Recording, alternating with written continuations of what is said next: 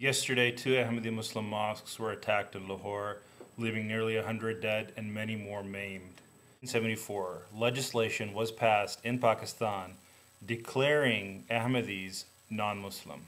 In 1984, further legislation was passed outlawing the practice of Islam by Ahmadi Muslims. It is illegal for Ahmadis in Pakistan to pray, to offer salam to somebody else, to call the azan, to wear the kalma or to bear the kalma in a mosque. All of these are illegal in Pakistan for Ahmadis. We cannot preach, and if we are caught doing any one of these things, we can be fined, we can be imprisoned, we can be killed under the Constitution. Flyers, announcements, posters are strewn all across the country, announcing that it is meritorious to kill Ahmadis, that Ahmadis are wajib-e-qatl, that is, that they are worthy of death. How can you rest knowing any of this is happening? Perhaps it is because the Ahmadi Muslim Jamaat occupies a very unique place in the Muslim world. Of the 73 sects of Islam, we, the Ahmadi Muslims, are alone considered the greatest menace to Islam.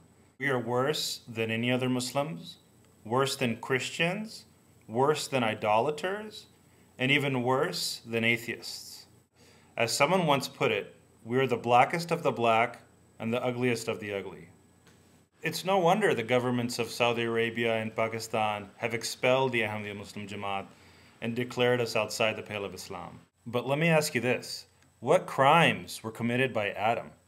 What crimes were committed by Noah? What crimes were committed by Moses? What crimes were committed by Jesus? And above all, what crimes were committed by Hazrat Muhammad, peace be upon him, and his followers?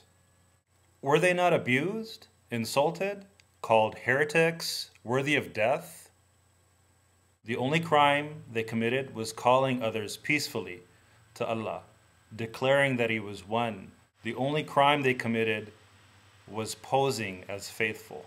History shows that without fail, all prophets in their communities are accused of creating disorder, of fragmenting the Ummah, of creating a renegade sect, when in reality the Ummah is already shattered into groups and so many different sects. They disagree on everything, except one thing unites them all: hostility for the Ahmadis. The united front against Ahmadis only brings about a superficial unity.